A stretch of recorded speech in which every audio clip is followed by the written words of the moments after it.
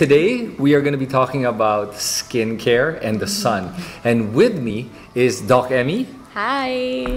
Who is a dermatologist. Yes. I practice in Alabang and BGC. Nice. And you do all sorts of skincare I do stuff? pathologic and aesthetic dermatology. Pathologic. Yes. All right. And then aesthetic as well. Yes.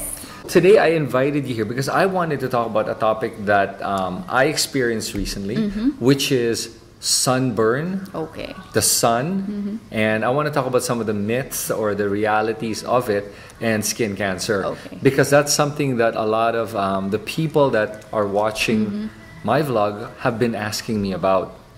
Yep. So I wanted to get your opinion, but I'll state also my opinion on it. So first of all, what is your take on skin cancer and the sun? Okay. UV exposure is linked to skin cancer formation, but of course you need to have that genetic predisposition to develop skin cancer. Okay. Together with very, very strong sun exposure. Right. And your genes if you're predisposed. Okay, so the incidence of skin cancer versus the exposure to the sun, is there a direct correlation that they've been able to do, or there is no direct correlation that they've been able to do to show that it is really sun causing skin cancer? There is like direct correlation, especially for patient that has certain genetic disorders. And like for example, squamous cell carcinoma and basal cell carcinoma is really directly linked to the sun exposure. And of course, among Caucasian, melanoma is linked to sun exposure. Okay, melanoma is cancerous. Yes. It's type of skin cancer that's a bit dangerous or more aggressive than the known squamous cell carcinoma and basal cell carcinoma. Okay, so the other two sound foreign to me. So not being a doctor, and most people are not doctors. So can you explain what you mean by basal? Yes. And then what's the other one? Squamous cell carcinoma. Okay, so those types right. are relatively not aggressive skin cancer. We're just familiar with melanoma because that's the deadly type of skin cancer. Okay.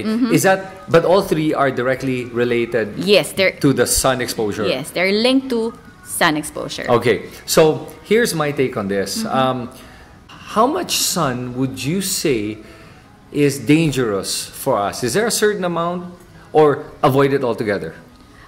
We need sun exposure because we need UV for vitamin D and to energize our body. But too much sun exposure could actually predispose you to develop skin cancer. Okay. If it's too much. Right. So I like how you said that. You said could predispose you to skin cancer. Yes. You didn't say that it could give you skin cancer. Yes. It could predispose you. So what is the right amount of sun to be able to generate the vitamin D3 and also to be able to avoid the predisposition to skin cancer? Actually, what we recommend is you expose, you get UV, the natural UV, so you get that natural vitamin D during the time that's not the sun rays is not too intense. That's around morning, early AM. That's 6 maybe to 8. Okay. Because 9 is already too sunny. Right. Okay. Yeah. And just 5 to 10 minutes of sun exposure is enough for you to get that UV that you need. And more than that, you don't need that actually. If you just after vitamin D3. But of course, some they want to tan, so they need more sun exposure. So that's the problem. I think the problem is throughout history, the way I see it is that the sun, I don't think has ever been really the problem here. The sun is doing its job, and we need the sun. The problem like is Superman. Right. We need the sun. I agree. I was about to say that we're like Superman. Yeah. We need the sun to be able to nourish us and give us strength. Imagine a world with no sun. Yeah. We're gonna die. Imagine a world where you're living with sun is our friend. It is not. So I'm a little bit surprised at how I don't know who's doing the media on this to parang make sun the bad guy here. Right? And I think here's the thing for me. So as a dermatologist, you're probably thinking, but if you expose in the sun, then that means you're gonna get wrinkles. Yeah, exactly. It depends on your concern too. Because if it's skin cancer, then that's a different one. But if it's like for anti-aging, then you really need to protect your skin, especially the face area. So prevent wrinkles. So here's my I guess how you weigh it.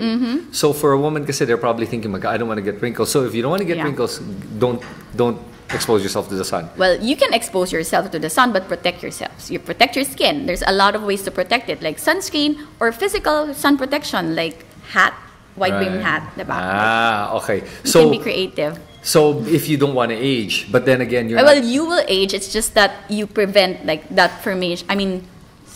Wrinkle formation. Like right. Yeah. Or what do you call those spots that happen when you age spots, like solar lentigines or lentigo solar. Yeah, those are those like discolored or round things that happen in your face. Or melasma. Melasma, that's what you call it. That's very common among Asian skin. Yeah. Oh, okay. So for me, it's like this. For the longest time, I was staying away from the sun, and my problem with that was eventually when I got myself checked, my vitamin D3 was practically nil. Yeah. It was so low. And so I asked my doctor what she would recommend. She goes, you need to get out in the sun. So 2 ways to get vitamin D3, go out in the sun or take capsules. The problem with the supplements is that it's not the same quality of vitamin D as you would get from the sun. Yes. So I said, okay, I'll go out in the sun, but I don't like the sun. That was how I was thinking before. And I said, sige, I'll put sunscreen or sunblock. And apparently, correct me if I'm wrong, but the sunblock does block the UV from allowing your body to absorb it to create the needed vitamin D3. Yeah.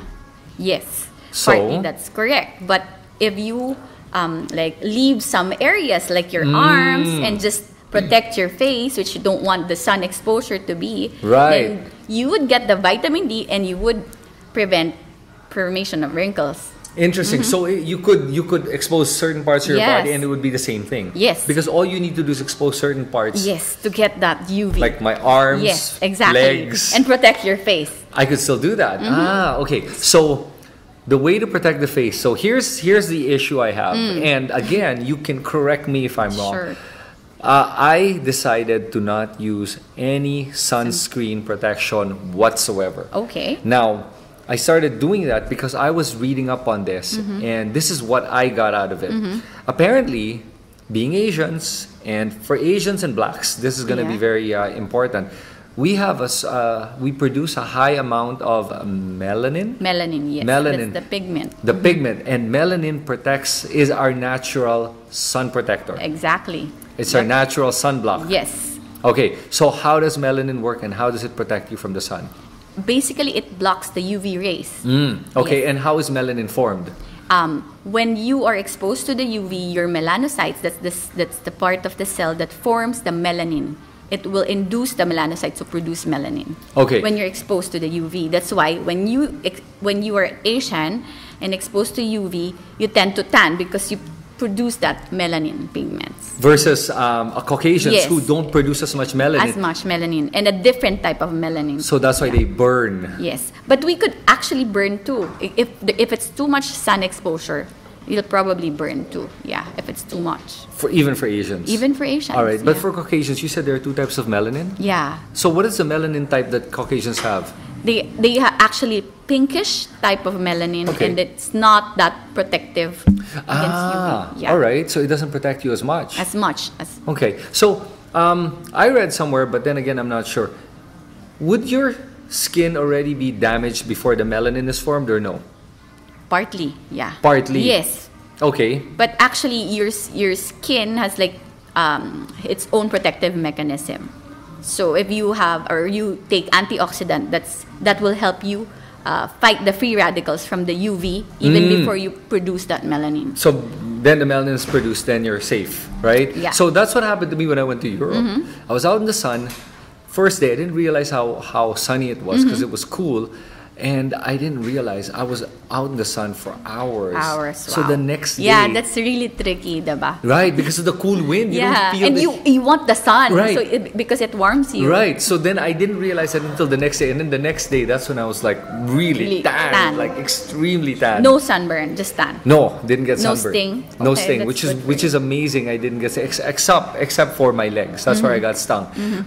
And it was red. But generally, I was just really extremely tanned. I Tan. looked like But I was just really tan. Okay, I've heard kasi that people were saying, some doctors or dermatologists were claiming kasi that by the time the melanin is produced, it means that your skin is already inflamed and it's already damaged and you're already it's Yes, already bad na actually, daw. there's like some free radicals formed already before, because you need that stimulation for you to form melanin Right. pigments. That's why sunscreen is protective, Right. still protective. Okay. Yeah. So my issue with sunscreen is this. So I read that the skin is absorbent. Yep. It absorbs whatever you put on it, right? And there's a percentage how they said it. This one you guys have to research on this, but the percentage I saw was 65% it absorbs 65% Yeah. of all the whatever you put on it or something like that. It actually depends on the formulation. Okay, Yeah. so it depends on the actual chemical and the molecule. Yes, So exactly. And the quality, if it's lipid soluble or water soluble. Yeah. okay, so here's my take on this. The skin is so absorbent, and sunblock or sunscreen Yeah. is made of chemicals, right? It's not like organic stuff. It is chemicals, Yeah. man-made chemicals. And you're putting that on your skin every day. Now, you're putting all these chemicals as close as possible to you. Your skin is somehow absorbing some of it. Some of it. Some yeah. of it, right? So I'd rather not put anything and just have the sun. I'd rather get the sun than all these chemicals on my body on a daily basis. I think, and again, you can correct me on this one, Yeah. but isn't it true that when you're pregnant, that the doctor will tell you not to put any makeup, not to put sunblock, sunscreen, nothing on your skin. And they do that because they know how absorbent the skin is. Yeah. Yet, when you're not pregnant, they won't give you that same advice. Because it's kind of tricky for pregnant women, because it's, like no research actually is, Sure. yeah, because Has it's proven has that it- proven, yeah. Yeah. So to be safe, just avoid it. Right. But among normal adults, usually there's like a criteria for you to tell that it warrants more investigation, like more than like certain nanogram per ml of Right. like a chemical. If it's detected that that amount, you should investigate further. But more than or less than that, it should be safe. Yeah. They develop those parameters to be able to say if it's safe or not safe. Okay. And the thing is, the recent articles, or the one that's saying that sunscreen is well absorbed, they actually put a lot of sunscreen on the skin. That's like 75% of the body. Yeah. So imagine, like 70% Yeah, of your so body. it will definitely, and you reapply every 2 to 4 hours. And here's the thing I found, is that the face is more absorbent than the rest of the body. Yeah, because you can say that because there's a lot of The pores? and the or vessels. The yeah. vessels? Ah, okay. And of course the thickness of the skin. Right, so it's Yeah. more absorbent. So for me, it's that. And the way I see it is like this. If the doctors are being careful because you have a baby, so they Yeah. tell you not to put anything on, I like that standard. Then I think we should just have that standard to be on the safe side, because right now, the incidence of cancer overall, not just skin cancer, Yeah. cancer in general, is very high. It's increasing. And I think it's very high because we're surrounded by all these chemicals, toxins, from the air we breathe to the thing we put on our skin to the food we eat. Yeah. Everything is processed already. That's true. And when you talk about ingesting processed stuff, not just the stomach, the skin ingests whatever is on it. So for skincare, the way I see it, and I like what you suggested, if you had a choice between protecting your skin from the sun, Yep. beyond the 10 to 15 minutes that you should spend every day, the first line of defense should be physical protection, which yeah, is like a hat, Yeah, a hat. wearing long sleeve shirts, whatever it may be, right? Exactly. That's the first line of defense. Yep. If you can't avoid the sun, or you don't have that, then the second would be Yeah, sunscreen. Sunscreen. And sunscreen, you have different formulation. There's physical and chemical sunscreen. And if you're too worried about or your skin is very reactive, then we actually suggest or advise our patients to just use physical sunscreen. Because Right. it's less, it's not absorbed at all. right. Of course, yeah, physical sunscreen is not absorbed, right? So, did you know? This is something I read recently that in Hawaii, that the sunscreens are now organic because they passed a law banning all sunscreens at one point because it was so damaging, the chemicals, that it was whitening the corals. Can you imagine how damaging all that sunscreen is, that it would damage the corals and whiten it and bleach it, and you put that on your skin. Yeah. So if you want good sunscreen, go to Hawaii, because now all the sunscreens have passed a certain standard wherein it doesn't damage the coral. So there's no more chemicals in it. That's actually a good act, or like. Yes, it is. But they did it for the corals, not for people. But I think they should have done it for people too, because there are people that I think right now are really abusing the sun, putting sunscreen and everything, and then there's just you're putting all these toxins in your body. I really don't agree with that. I think because it's the way you think about it. Some people would like, okay, I can expose myself to the sun unlimited. I just have to wear sunscreen all over my body. It's not the way you think. It should not be that way. It should be like you use sunscreen for protection in moderation to prevent the possible damage, but not abuse it, because anything that you abuse, yes, is not good. Right. And I think that's the problem. People right now, kasi they go out in the sun and then they bake for like 2 to 3 hours and then they put sunblock or sunscreen thinking, as long as I put that, I'm okay. No. So you're getting the worst of both worlds. Yes, you're consuming a lot and you don't really need that. Like, and instead of just preventing and just do it in moderation. Like, so that applies to everything else, yes, actually everything. But we're talking about sunscreen. Sunscreen. But just to add that, like when you said that, it's like when people are like saying, "Oh, I'll just drink a lot of soda or all these sugary drinks because I work out anyway." Yeah, that's a bad way of looking at things, or less is more. So if you can do or consume in or moderation, apply less, yes, it's better. Just avoid the sun. I mean, not totally avoid it, but don't expose yourself too much to it, right? Yeah. So, and I'm a believer of the melanin as a protectant for the sun, a natural protectant, and we have that. Again, as long as you don't abuse it, because anything, if you stay out in the sun for like every day, 8, 9, 10 hours a day, you're gonna die anyway of whatever, right? So, for the sunblock, for me, it's I maintain kasi that you don't use it if you don't need to. Avoid the chemicals on your skin. Now, if your concern though is aging, I mean the wrinkles, well, you have to apply it religiously on your face. So if vanity is more important than cancer, no, it's not that way. It's not that. It's a different thing. So basically, if you're concerned, so when you see a patient and consult to you, so you ask what's their primary concern, and then you just give advice, like the sound advice. Okay. All right, fair enough. So for me, it's like this. Right now, I'm at the point where if you, just for the people that don't know, sun, right? Exposing yourself to the sun at the right amount gives you vitamin D3. Yep. Vitamin D3 is essential to fighting cancer. Exactly. So here is the dilemma people are having. They're saying, if I go out in the sun too much is the word, then of course there's a higher probability they're going to get skin cancer, right? Higher probability, not necessarily that they will. Yes, higher probability. Versus if they don't get the sun and they don't have vitamin D3, that probability of getting all other cancers is much higher than the probability of getting skin cancer. I honestly think that it's all about balance. You just have to know what's too much. And you don't have to like really avoid it because you need it. Yes. It's like natural for you to need the UV. It's just you have to do it in moderation.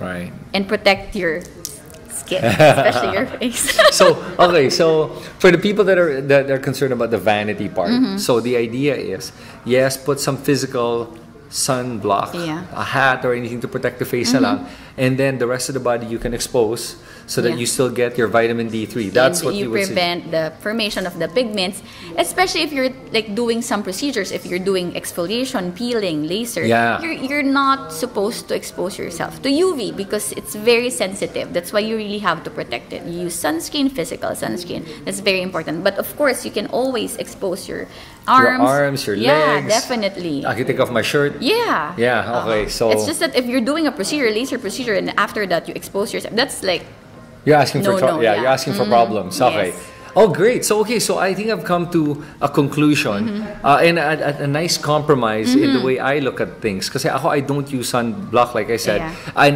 if you ask me, kasi I would not recommend people to use sunblock. I would recommend people to just go out in the sun in moderation. Don't abuse the sun.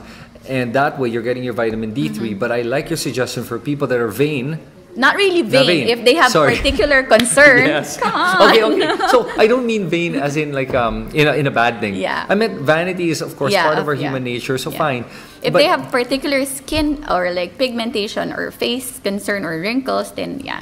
then wear a physical sunscreen. If you really don't have any physical sunscreen and you can't avoid it, then use sunblock. But if you're going to use sunblock, find the organic ones. As a matter of fact, I would suggest talaga to look at what is approved in Hawaii because those ones that's are a good point. as close as possible to the safest ones. I still don't agree that I really believe kasi that any chemicals is I stay away from. But if you really want to use sunscreen, get the ones that are approved in Hawaii. So that's what I would Also, recommend. there's like oral sun protection, so they can Oh. use that or Okay. try that. It's actually photoimmunoprotection. It's not a replacement for physical sunscreen, but it actually fights the free radicals created by UV exposure, so you won't burn. Okay, so what is that? Now I don't know about that It's one. actually extracted from fern. It's Pileocotomos extract. So, English? Yes.